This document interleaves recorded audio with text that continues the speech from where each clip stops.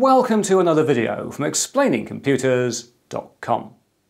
This time I'm going to look at this, the ROCK64 single board computer, which comes in this rather nifty little plastic case. So let's go and take a closer look. So here we have the ROCK64 single board computer from Pine64 in my nice little plastic box in which it's supplied. And the first thing to say is there are three versions of this single board computer. There is a 1GB version, a 2GB version, the 2G version as we've got here, and also a 4GB version, the 4G. And to give you the prices, the 1GB version is about $25, the 2GB version as we got here is about $35, and the 4GB version is about $45. So this is a well-priced single board computer. For the same price as a Raspberry Pi 3, about $35, you get a single board computer with twice the RAM. So let's have a look inside, not really an unboxing, more just an opening of a plastic case, there we are. But here we go inside, and it's in one of these little black bags, and it is sealed, I suppose it would be. Mr. Scissors is on hand just to let us in neatly so we don't damage the bag in case we want it again. There we are, and get it out, and there we are. There is the ROCK64 single board computer. And if you know a thing or two about single board computers, you might immediately be going, they've done a tinkerboard. They have done a tinkerboard. And to explain what I mean by that, if we put that there, but we bring in beside it a Raspberry Pi 3, there's a Raspberry Pi 3, and we also bring in a tinkerboard, got one of those there as well. I'm all prepared here today, always try to be. You can see what I mean by the fact they've done a tinkerboard is that these three single board computers are all based on the same form factor. So we've got here the Raspberry Pi 3 as a template, if you like, and we've got the same positions for the Ethernet socket, for the USB connectors, the HDMI port, the power port, the micro SD card slot, and we've even got the same position for a Raspberry Pi 3 compatible 40-pin GPIO connector. So this means if you buy a ROCK64 single board computer, you can use it in most Raspberry Pi 3 cases. Right, let's now look at the ROCK64's specifications. And as usually in such matters, we'll start with its system on a chip, which is here, and which is a ROCK chip RK3328. And the CPU here is a 64-bit CPU. It's a quad-core CPU with 4 ARM Cortex-A53 cores running at up to 1.5 GHz. And I find that interesting because a Raspberry Pi 3 has also got 4 ARM Cortex-A53 cores, but on a Raspberry Pi 3 they run at up to 1.2 GHz. So we've got the same CPU number of cores here and the same cores as a Raspberry Pi 3, but they're running a little bit faster. In terms of the GPU, here we've got an ARM Mali 450 MP4, which gives you H.265 and H.264 hardware decoding, and critically here supports up to 4K at 60 frames a second via the HDMI 2.0A connector. So one of the potentially really big advantages of the ROCK64 over Raspberry Pi 3 is it's got that 4K output. Now, as I mentioned earlier, the board comes in 3 different RAM configurations, 1, 2 or 4 GB, and that RAM is here, and it runs at 1866 MHz, it's LPDDR3 RAM.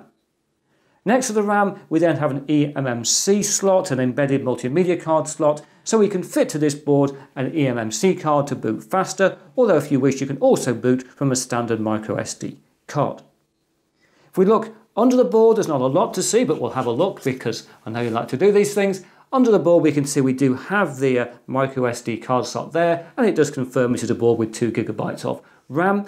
And I do like the effect we get with the way the GPIO pins come through and are soldered. It's not particularly relevant, I just like the way it looks there. It's slightly unusual, the way we whiten the solder as it comes through. But other than that, a rather lackluster bottom side to the board. So let's flick it back again and run around the edges, and we'll start with what I would call the main edge, where we find the HDMI 2.0A connector, we find a 3.5mm audio jack in the same position as on a Raspberry Pi, and also in the same position as the Raspberry Pi we find the power connector, but this is not a micro USB power connector, this is a barrel jack. 3.5mm outer, 1.35mm inner, centre positive, 5 volts, requiring up to 3 amps. We then move to the main edge of the board, as I would call it. You will find a configuration again familiar for a Raspberry Pi 3. This will fit, remember, in a Raspberry Pi 3 case. We've got our Ethernet socket. Here the Ethernet socket is 1 gigabit Ethernet rather than the 100 megabit on the Pi 3, so that's really good. And we don't have 4 USB ports, we have 3. And as you can see from the colours, 2 of them are USB 2, but these do have dedicated hosts, and one is USB 3, again with a dedicated host. So we've lost one USB port compared to a Raspberry Pi 3, but in exchange, one of them is USB 3.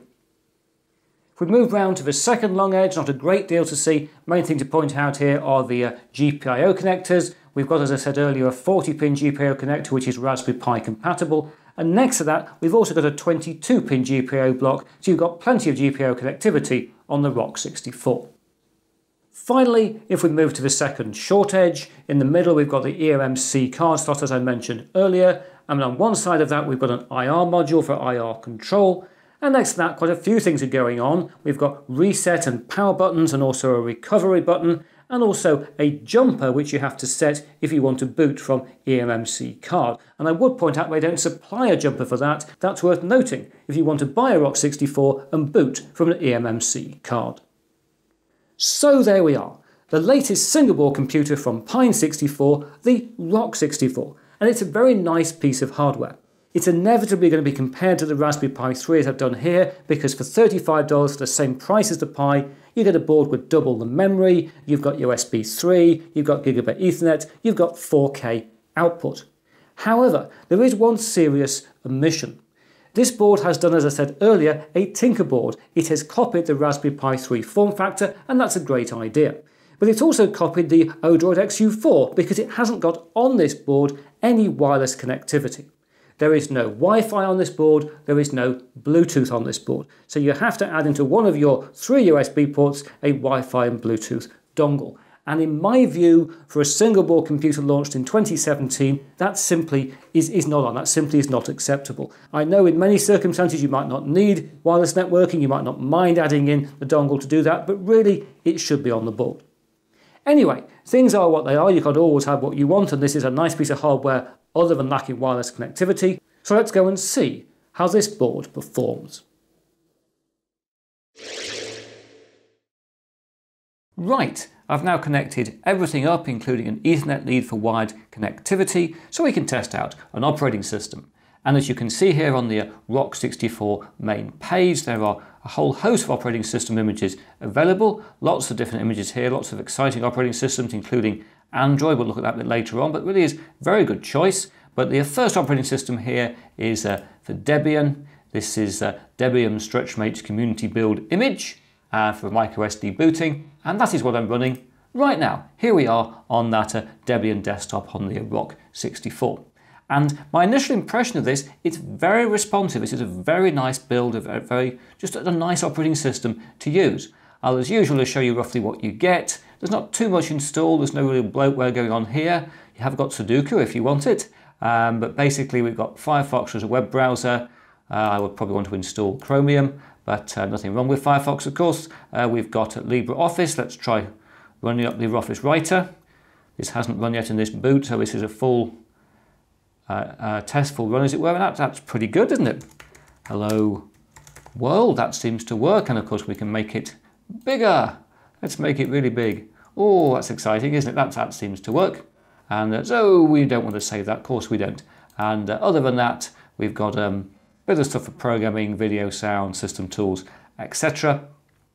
And because of the nature of this build, you've got over here things like preferences for hardware, software, control center, etc. So actually, this is pretty good. I'm impressed with this as a system. It runs up, web browsing is nice and fluid. I presume we can go to the world's favorite website. Yes, we can. That proves that this actually works nicely. So I think that's a good look at Debian. Let's have a look now at some other operating system images.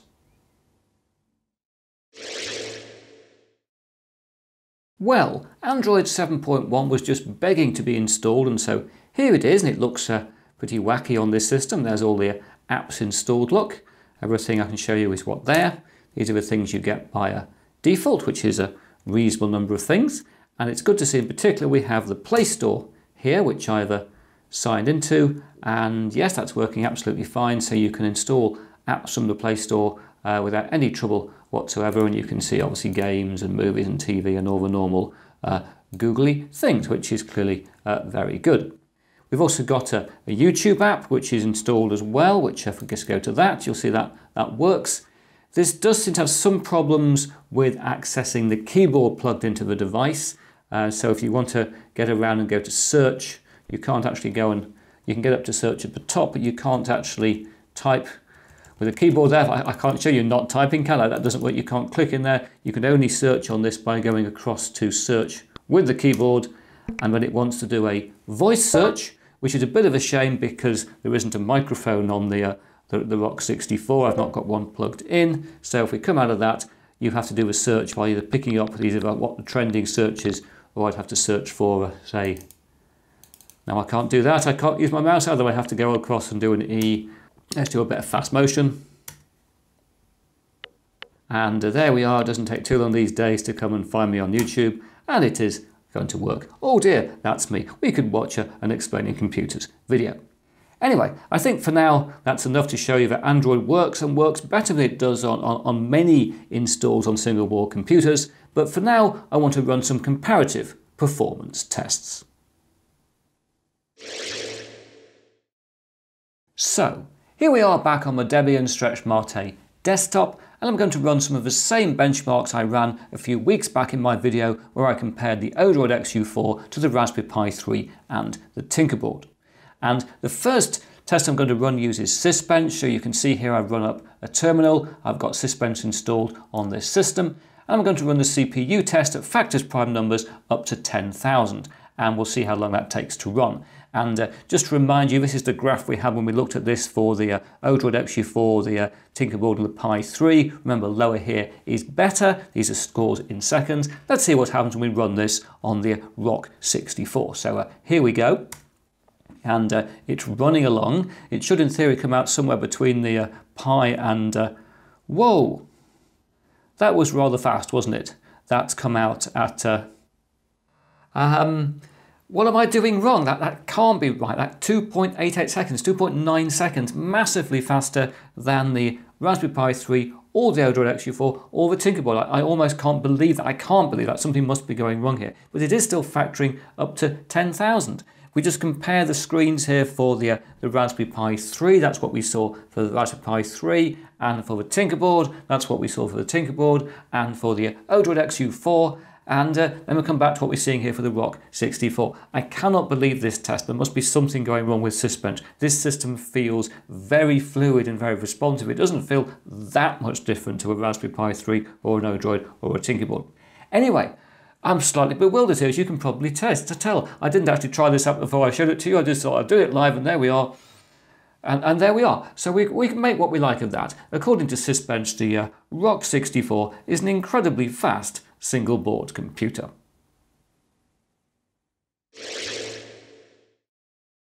Well, here I am again, just to say I have rerun the Sysbench test, typed in everything from scratch again, got almost exactly the same result. So I really don't know what is going on here. Any suggestions, please let me know. Anyway, I'll now move on to a second test, the test of launching GIMP, the GIMP image editor, which I've installed on the machine now, and I will now zoom things down so I can launch it at exactly the same moment on all four of the computers we're using here. And there we go.